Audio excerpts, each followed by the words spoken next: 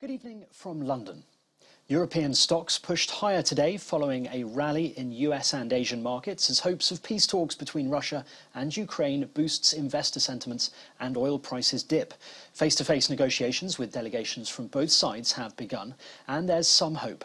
The FTSE 100 reversed its losses on the open, rising 0.7% as UK supermarket prices surged at their fastest pace in nearly a decade in March as the cost of living crisis hit household budgets.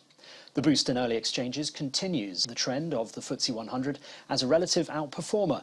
It means the index remains ahead by 2% in the year to date.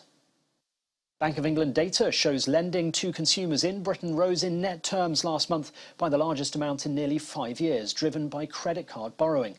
Consumer credit rose by a net £1.8 billion in February, around £1 billion more than expected. Credit card lending accounted for the bulk of the increase at £1.5 billion.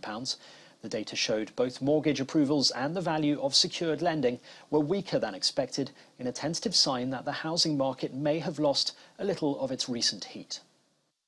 China's lockdowns are costing the country at least £35 billion a month, with the hit likely to double if more cities impose draconian restrictions.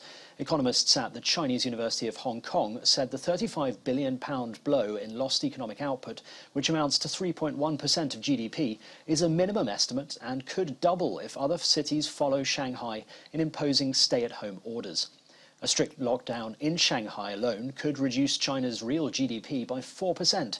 Meanwhile, if the country's four largest cities, Beijing, Shanghai, Tianjin and Shenzhen, all underwent a strict lockdown together, national inflation-adjusted GDP would fall 12% for the duration of the shutdowns.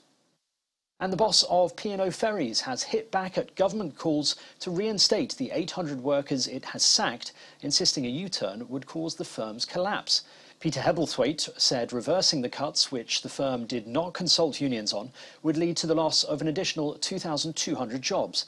He said the company had painstakingly explored all possible alternatives.